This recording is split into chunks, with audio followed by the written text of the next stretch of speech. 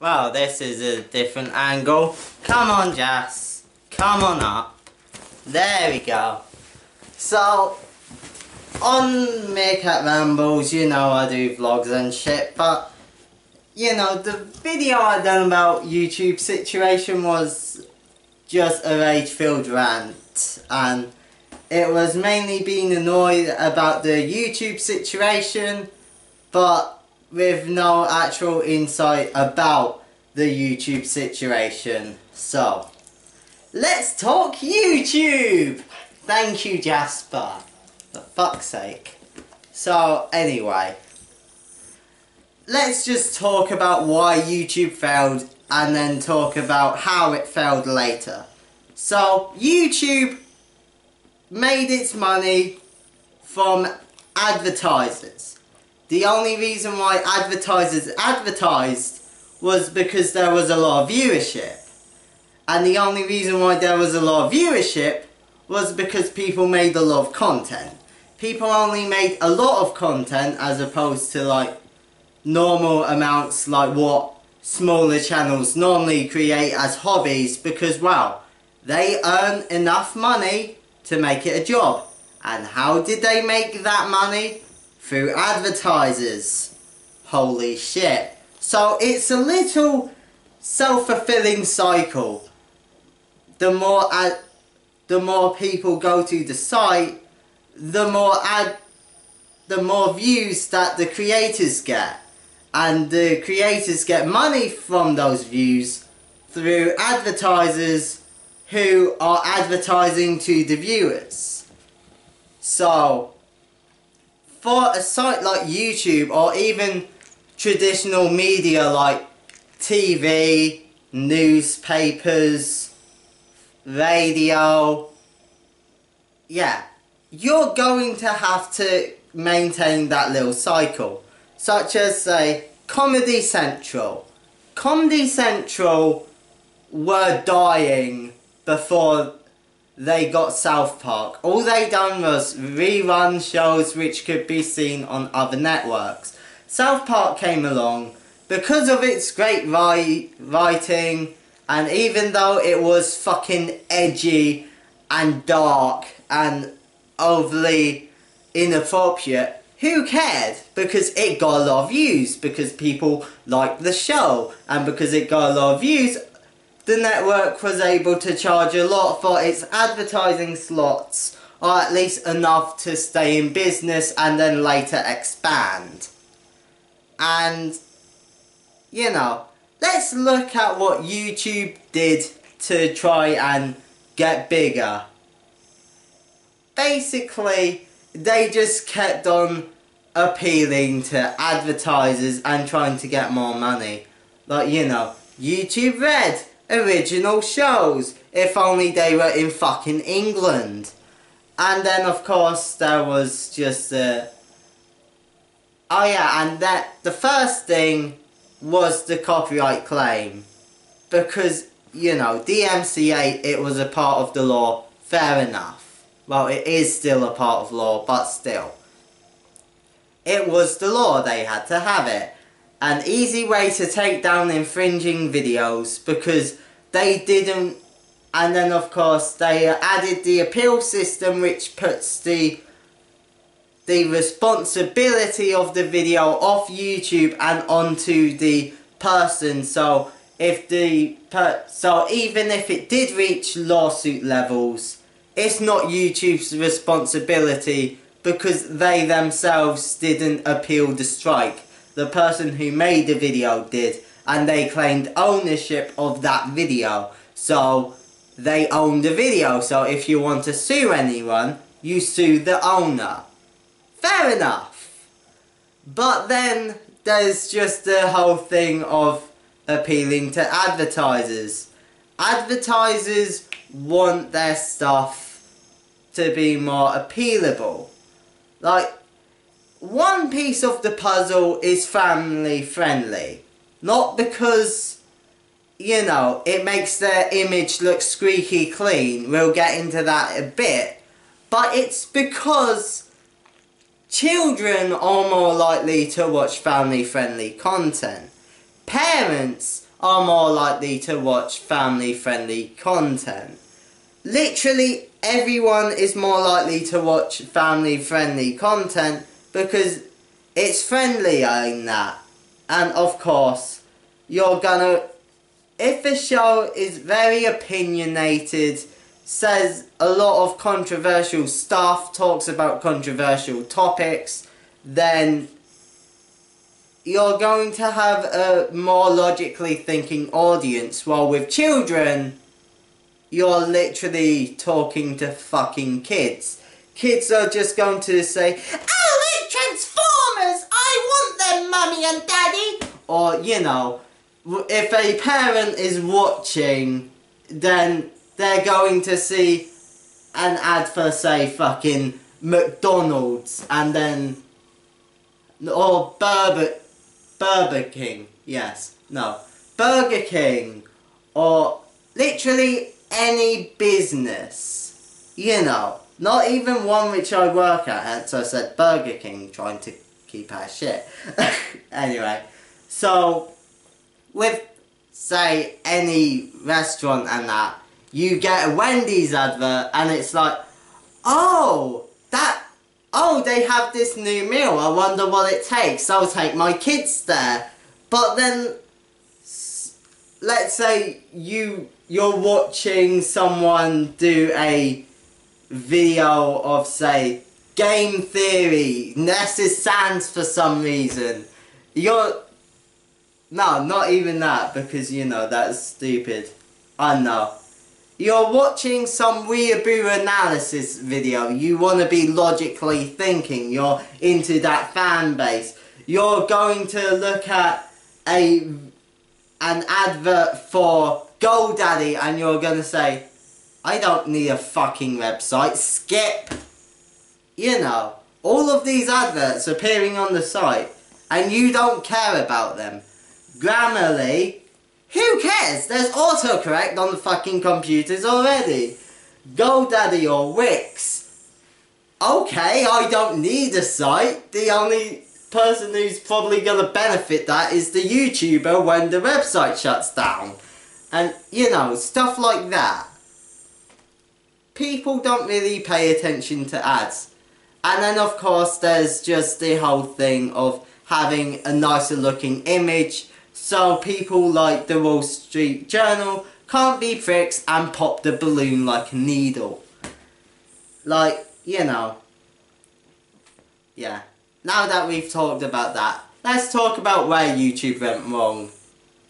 YouTube focused too much on the corporations. Corporations go where the money is. It doesn't build brand loyalty. They were made to keep... And even after Wall Street Journal pretty much exposed all of these advertisers and made many back out. Even Pepsi, who made their own stupid controversial shit. You know, back out YouTube to avoid those racist videos. Now let's profit off of fucking riots. We're geniuses. Bloody Pepsi. For fuck's sake. That's like meme levels of fucking stupidity. Anyway. So with that. Yeah. That's basically how the site just... yeah, but because companies go where the money is, and the only reason why people, and well, since the exposure is bringing them negative press, they're going, we're not with YouTube, ignore the Wall Street Journal, we are not here. So, they don't get the bad publicity, like what Pepsi did when they done their riot video, and then, yeah. Yeah, now there's less adverts on the site. And what did YouTube do? No, wait, we can make it better. Look, look, we have demonetization look, we've made it easier to monetize on family-friendly videos. Look, we've done all of this stuff, and even when the site was trying to make more money, they done the demonetization. Before everything went to shit, they were doing the demonetization thing. And well, that pissed off a lot of people, and they've done a lot of stupid changes from, you know, making, like, you know, just changing the algorithms to increase viewership and view time so they can get more ad plays on each video. And then of course there's just even pissing off the general users by fucking up the notification system of their own basic site. Google notifications are now shit because they wanted more money. They've purposely fucked up their own notification system along with other things so they could make more money. And, well, that pissed off users as well. And then, yeah. Now, and of course, even if the advertisers did pull out before, everyone would be suffering. But right now, it's only the majority of people who are suffering. People who make kid-friendly content, like Minecraft videos, like, I know that fucking Hermitcraft is still going strong, and literally every other Minecraft channel, like, and then of course the toy channels are fine. Those cheap, shitty kids flash animations are doing fine. The Game Theory's still doing fine. Literally everything is still doing fine which is kid friendly.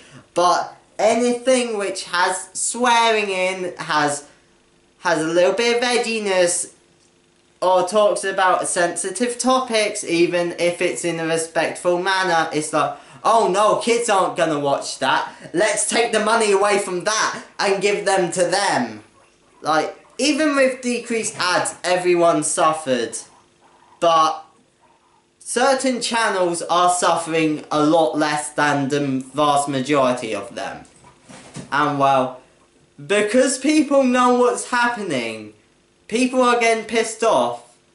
And of course, because the vast majority of YouTube users watch this inappropriate content, more views are going to demonetize videos than actual monetized videos, meaning that, you know, they're making less money because they're not monetizing on those videos.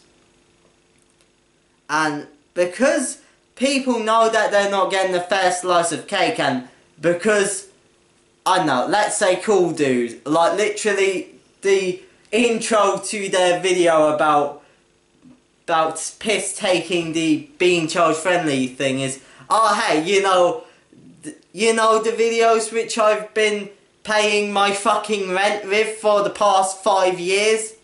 I made 20 quid off my last one, even though it's doing the same thing.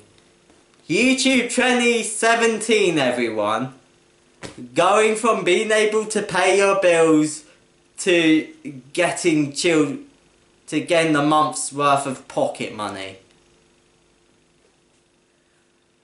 Ugh, fucking YouTube, man. And then of course with that, yeah, just a lot of channels are suffering. And wow, because of that, and well, because the users were pissed off, and the only thing which made them stick around was the fact that they could make a living off of it, because the advertisers back out, the creators don't have enough money to keep on creating, and because Google kept on fucking them over, they have no respect for the site, so they're jumping ship.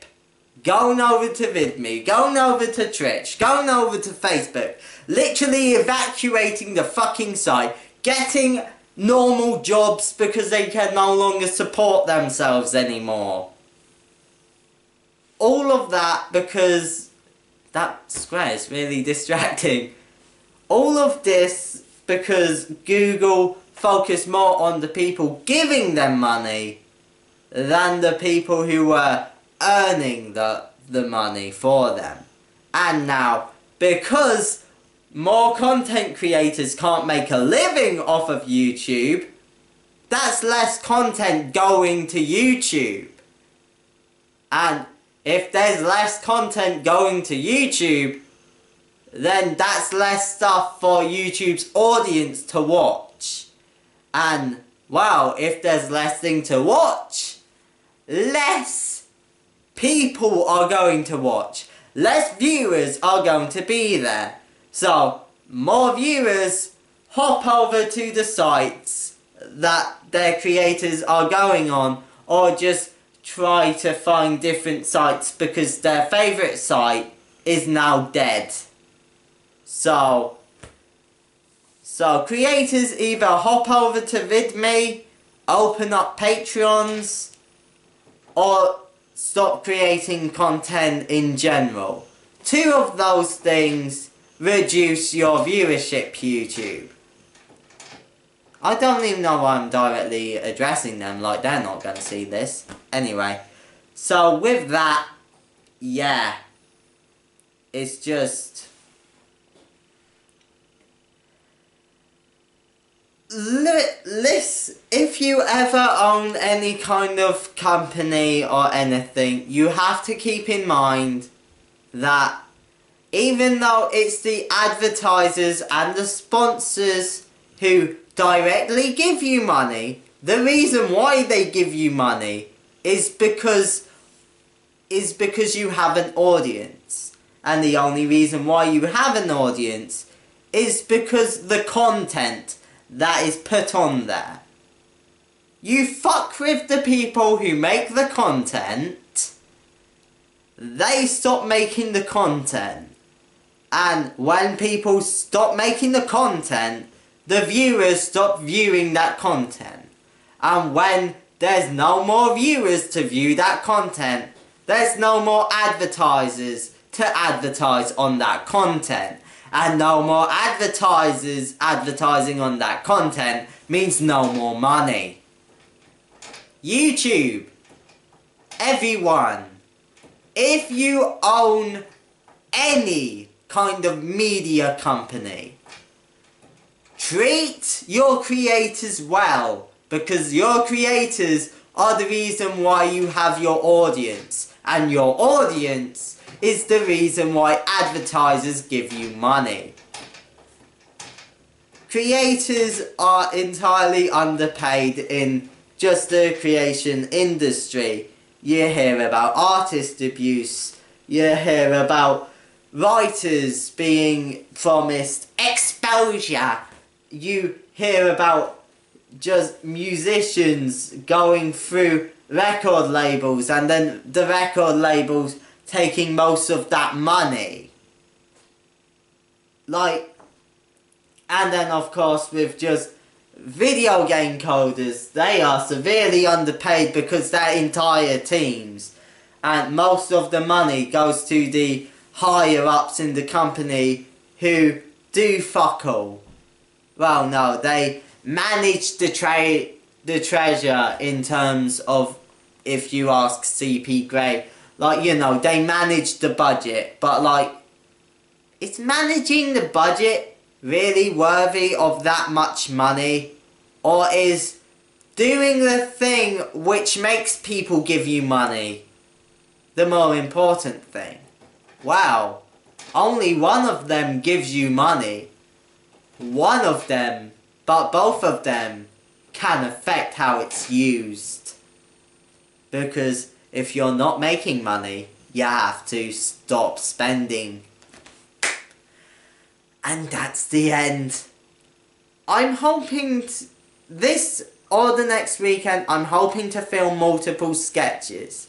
I'm hoping that if the fucking program loads, that I can do the sound file of the synopsis video. So, plans for the future. VidMe accounts. Multiple accounts. I'm gonna do what I was planning to do with the YouTube accounts over on VidMe. Sonic Meerkat, Meerkat Rambles, Meerkat Gaming, Meerkat Goes Fucks Himself. No, that's on Pornhub. No, but yeah. I want to do that. Another thing is a Patreon. Because I want to make high quality content. I want to pay into the channel in order to make better content. Even if like only one person adds money to it, it's like £1 a month. I can pay someone to make a song. I could pay someone to voice act in something. Maybe if I make 1,000, I will pay Tomska to do a sketch with me. That's never gonna happen. Sadly. Yeah. I will be hopping over to VidMe. I will not stop uploading to YouTube until YouTube stops being a thing. I like the community of YouTube. I like the people on it, but the people who are running it can go fucking fuck themselves up the arsehole. They can go die for all I care. And well, it's a good thing that I don't actually monetize. Because, boy, imagine Wall Street Journal. Sonic Meerkat tells advertisers to go fuck themselves. No, advertisers advertise on this faggot's video about telling people to go fuck themselves while swearing profusely. Yeah. I am advertiser friendly. If I ever get a sponsorship, it will be a fun time. Hello, dog. Yeah, no. Any last words? This might be your